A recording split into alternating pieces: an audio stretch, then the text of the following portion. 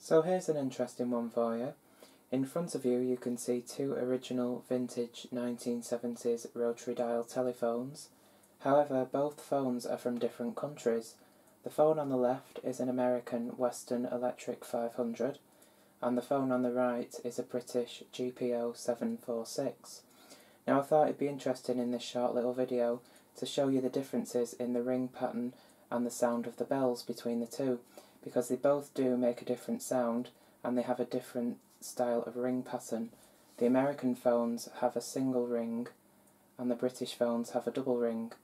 Now if any of you have seen any of the old British and American shows, this may bring back some memories for you.